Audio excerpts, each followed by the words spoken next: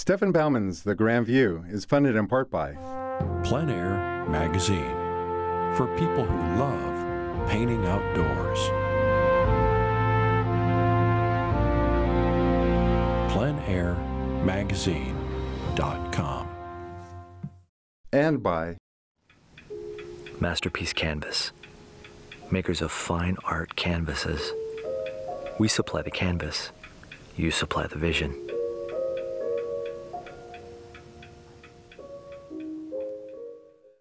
and by paintingfromnature.com, a website for artists seeking inspiration, advice, and knowledge to master painting from nature. paintingfromnature.com.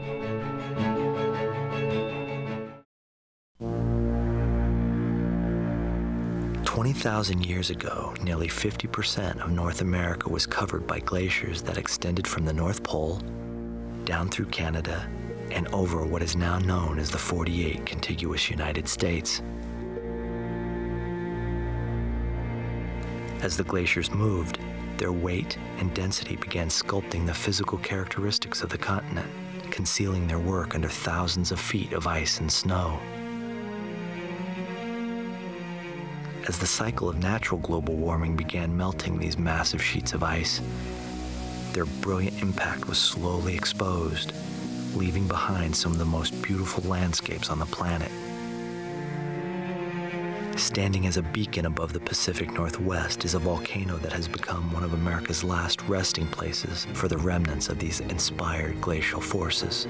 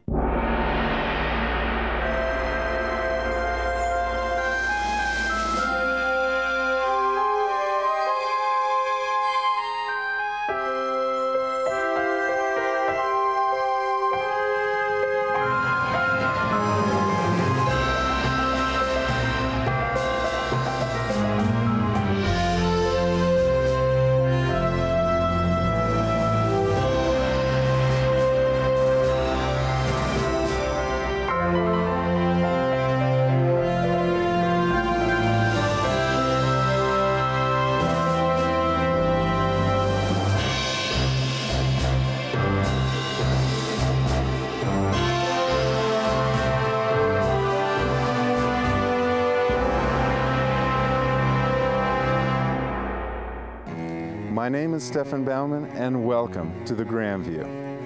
Today we're going to explore America's 5th national park. Mount Rainier is not only known for its spectacular beauty, but for its geologic and glacial history. It's a beautiful and fascinating place to explore for an artist also. So come along with me as we explore America's 5th national park, Mount Rainier. Well, it's one of the oldest national parks in the country. Mount Rainier was established as a national park in 1899, so it was the 5th national park.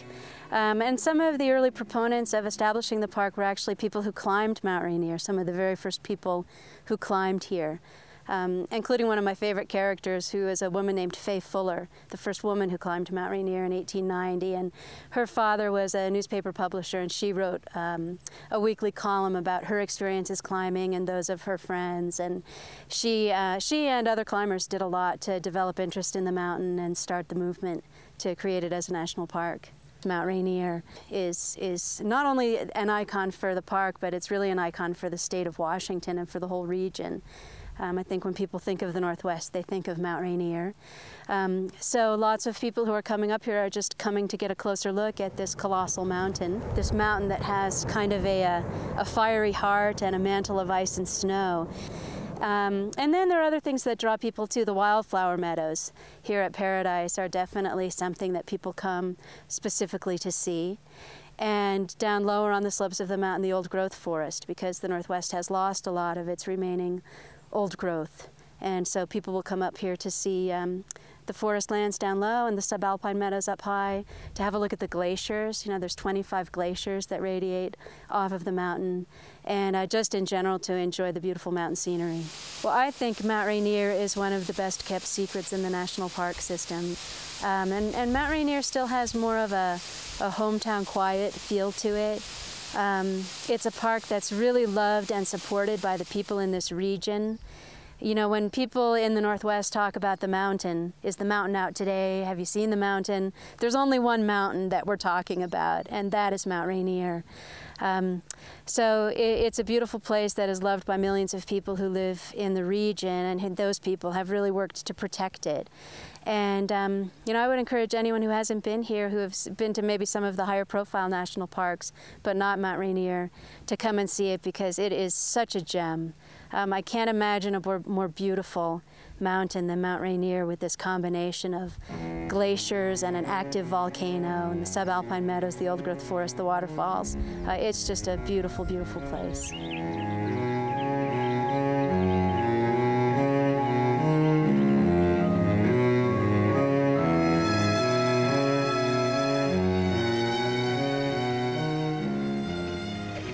Rainier is a big volcano, but it's in part a big volcano because it's growing on high mountains. And those mountains have elevations of up to about 7,000 feet in the area. And going up the valleys approaching Mount Rainier, one finds small exposures of those older basement rocks of the Cascades up again to elevations of about 7,000 feet. Those are heavily glaciated. They've been carved into by Ice Age glaciers, so they produce really craggy sorts of ridges and peaks. But surrounding them are cirque basins. These are basins where the glaciers were once nestled. And there are things like moraine dams and little fields of moraines which have sedimented in to produce meadows. The early workers who had studied Mount Rainier in the 1950s didn't have the benefit of the precise age measurements that we have now. So they looked at Mount Rainier, and one of the things that they noticed was that the majority of the lava flows actually sit on the tops of ridges. And this is a funny thing, because lava is it's a fluid. It's like water, so you expect it to flow down into the river valleys and fill them up. So we started looking carefully at the sides of the lava flows, and what we started seeing were little areas where there were glassy surfaces preserved on the near vertical sides of the lavas. And glass forms when lava cools very fast. And in that the glass was on the vertical side of the lava flow tells us that that vertical side of the lava flow was the original side of the lava flow. Okay, so then these glassy sides are facing the deep canyons, which are now empty. But if you think about it, most of the growth of Mount Rainier took place during the Ice Ages, when the valleys would have been filled with hundreds to perhaps as much as 1,000 feet of ice. What all of this information tells us is that the lavas, when they erupted during the Ice Ages, would seek the path of least resistance. They would go farthest where they could go farthest. So a lava might erupt high in the volcano and it starts to move down the side of the volcano, and eventually it runs into a glacier. Well, it will melt into that glacier to some extent, but in so doing it chills the side of the lava flow and makes a hard wall. So the lava then has difficulty advancing in that direction. So it will advance again where there is no ice.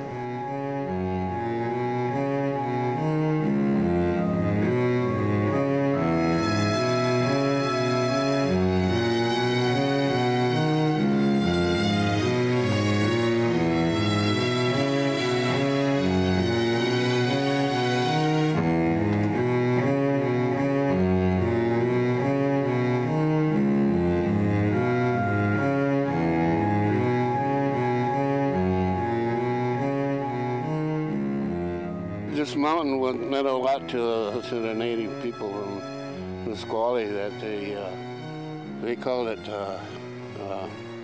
Takabats. That means nourishing breast. And then you go to Sweat Lodge, They say this mountain, it represents the baby in the woman's womb. This mountain was a spiritual mountain to them. And Mother Earth was their mother. You see, Mother Earth owns us, we don't own Mother Earth. Our last chief, Lushai, and his brothers, they chased him clean down into Montana. Found on Montana, he come up over here and went into Canada. They couldn't catch him.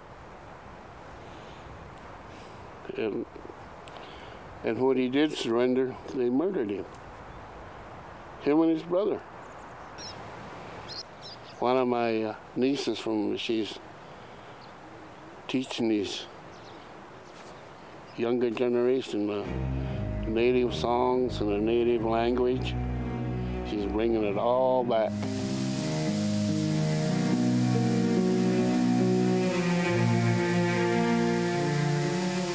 My parents, my grandmothers, every place we went, we'd go up in the mountains somewhere. They'd trade. They always had canned fish, canned berries, huckleberries. Most of the Indians canned their huckleberries and they traded them. My grandfather used to take us to all these old medicine men, and they'd sit there and have little openings. And they'd be along the beach or the river. They'd build a little fire. All the spiritual Indians, they'd get together in one fire and trade. We used to call them coyote stories. The more coyote stories they got, the longer they stayed there. And we was little kids, we'd have to sit around a little area like this here, and some whale stories, fish stories, elk stories. Some of the Indians used to praise the mountain. They'd be up here and maybe they'd stay here 3 days, they'd fast, and they'd all end. There's where you meet a lot of strong Indians, spiritual.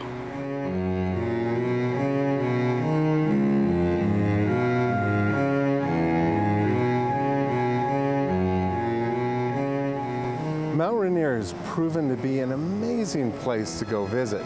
I've come here off and on over the years many, many times, but this time I've gone to all four corners in search of the perfect place. This place has it all for a painter. We have a beautiful foreground, beautiful trees, and Mount Rainier, stunning. In this light, we're sure to have a beautiful painting. So without further ado, let's go ahead and get started. I'm going to take a smaller brush this time. I want to make a more complicated sketch than I usually do. Now, we're going to put in all of these little details and these little nuances in our sketch. I'm going to very quickly sketch that in. Now notice I haven't come up with a hard line. And I do this on purpose because I want to have some flexibility. If I put in a line with a pencil or a very strong painting line, I'm going to feel like I'm stuck with that line throughout my painting. Also, by taking a paper towel and putting it into a little bit of turpentine, it helps you actually form another dimension to your sketch. You can wipe off areas and give the illusion of these glaciers.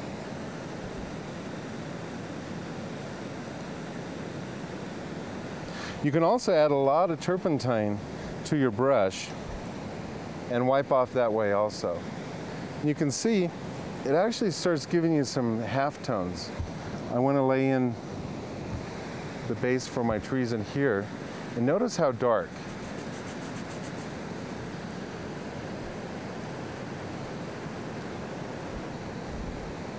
I enjoy doing the sketch as much as I enjoy the painting itself. Now on the right, we have some large trees, and I'm going to bring these right up. They're going to actually tower over the mountain itself. This will actually give us a scale of how big we are in relationship to the mountain.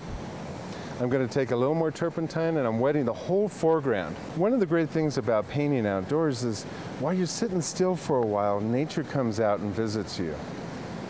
I enjoy working outdoors because if you're still for a long time, all of a sudden birds and deer and bear and animals that run away because they see people in the forest come back out and they realize you're not really a threat. There's almost a fine line between painting and sketching. I think we've slowly crossed over that. I'm putting in more and more detail, and I'm getting the mountain to be a little bit more accurate. Now I'm adding a little bit more highlight, and I'm going to highlight only half of my glacier. This half will remain in shadow, and that will help make this area of the mountain stick up. This is what's going to give my painting form and dimension, or not just the highlights and shadows, but where they fall. And when you're outdoors, you can see this a lot better than when you're working with photography.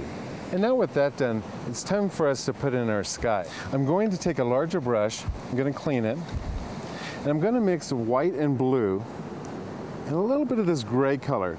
I don't want to have a blue sky, I want a kind of a cool yet grayish sky. Now this is going to change the entire appearance of the painting.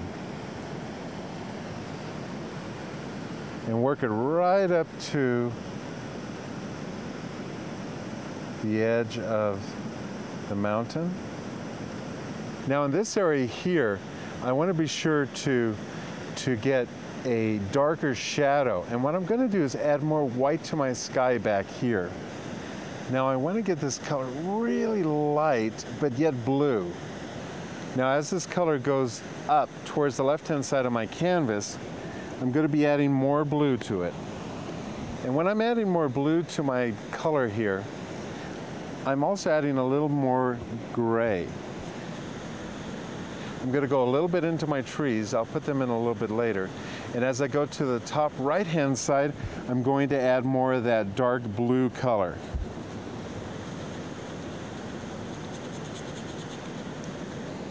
Now as we work towards the right side of our canvas, the sun's coming from that area and we want to warm up the sky a little bit. So I'm going to add a little bit more yellow to my bluish color. Now I'm taking this warm color and I'm mixing it into my blues. As the atmosphere gets closer to the sun, it warms up. Now with our sky done, we're ready to start working on the next layer of mountains. This layer is going to be a silhouette layer. It's a little darker. It's going to have a lot of blues in it. And we're going to mix up our gray color, and it's a greenish color. So we're going to mix up blue and yellow together. We're going to add that to our gray, and then we'll start painting this in as a solid shape. The great thing about painting areas that are dark is that there's not a lot of detail in them, so you can paint them very quickly. The main thing we're going to concentrate on is the ridge itself. On the ridge there are these wonderful pine trees that poke their heads up, and we're going to very quickly put those in. And now with our background trees done, we're ready to start working on the next layer of trees. These trees are a little further back than the foreground trees, but yet they're in front of the background trees that we just finished. And I want to give the illusion right in this place that there's a little brighter light. So I'm going to introduce more white into this color, and I'm going to bring the brush stroke up, and I'm going to create the same type of tree that we did in the distance. And then as this ridge goes up, we want to darken it because it's up against a light background. And that's going to set the entire mountain way in the distance. And we want to bring these details up the same way as we did on the other mountain. Now notice that this color is darker in value than the trees in the background. And I'm just flicking the brush up. Now these are nice tall trees. So with large brush strokes, place them in. I'm going to introduce even more blue to it. And I want to paint the trees on the right-hand side as a mass also. Now these trees are going to be in front of the painting, so they absolutely have to be the darkest. So there's absolutely no white in these colors. Okay, now I want to work on some of these washes coming down to my river. I want to switch to a smaller brush And with my gray color, I don't want these to be in strong sunlight. I'm trying to remember what it was like when I first came out here. And this is such a beautiful color. I'm going to put this in as my mask color for my shadows in the riverbed. It would be relatively impossible to paint every one of these boulders individually. So what you need to do is develop kind of a rhythm and a technique to kind of create the illusion of what all of these boulders look like. I want to curl my stroke, and I'm creating the round feeling of riverbed rocks.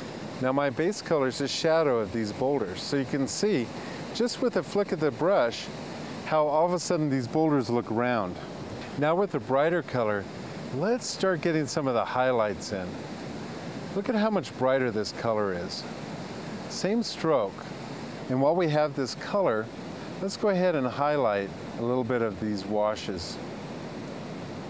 And now with the detail done in our washes, we're ready to start putting the highlights into our trees. We're going to switch to our small fan brush, and we're going to mix yellow and blue together and a lot of white. And we want to create absolutely the brightest light green we can possibly make. It's just going to make the trees pop out. Now to the right of this highlight, we want to work a little bit into our trees in the foreground. It's a little reverse painting, and you can see how my tree branches are starting to form themselves. Can you see how this becomes a central focal point right in the middle area of my painting? The viewer is going to follow this stream right up to the area of light. A lot of times artists don't like to use fan brushes because they tend to have a certain geometrical look to them. They kind of all look the same. And that comes from using the whole front of the fan brush. What we're doing is using just the corner. And I'm just lightly stroking and bringing in shadows into these trees. I'm switching to a smaller brush, and I'm going to get in some of the trunks. The trunks in the areas of light are going to be darker, and the trunks in the areas of shadow are going to be a little lighter. And now with the detail finished on our distant trees, we're ready to start working on our foreground trees.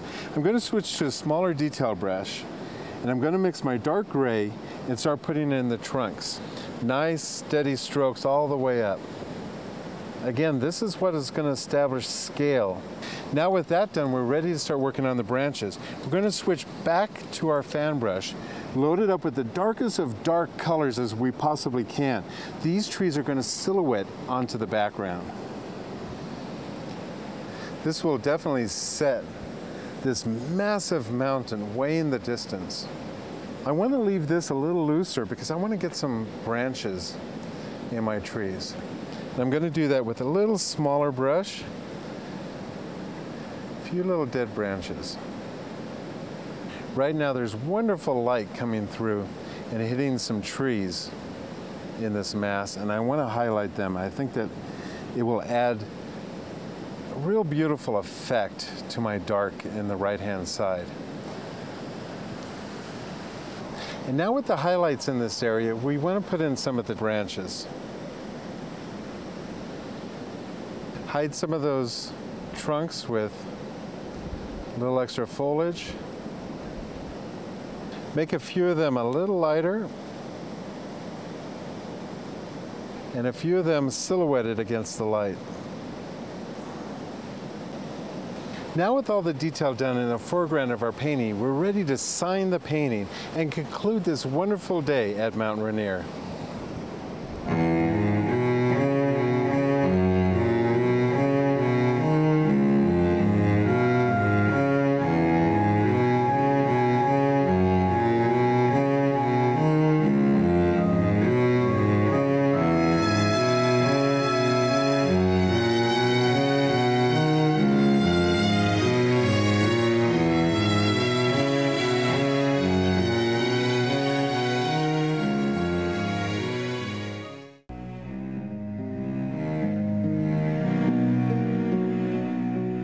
Expanded instructional DVDs that feature an hour-long demonstration of today's painting and other paintings in the series are available at the Grandview by calling 1-800-511-1337.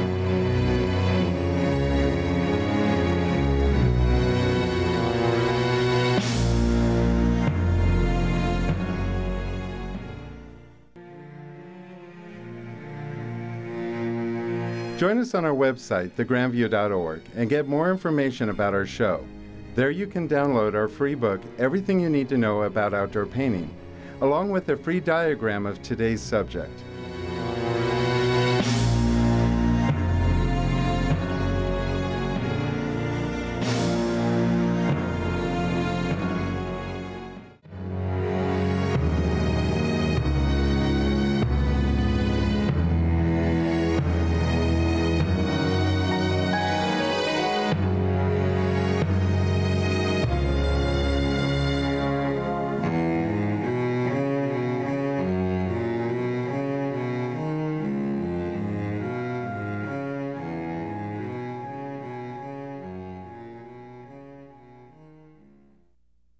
Stefan Baumann's The Grand View is funded in part by paintingfromnature.com, a website for artists seeking inspiration, advice, and knowledge to master painting from nature.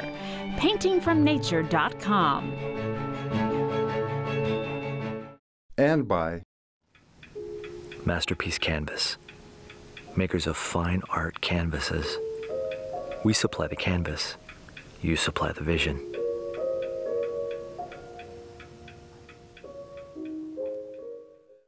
and by Plein magazine, for people who love painting outdoors. pleinairmagazine.com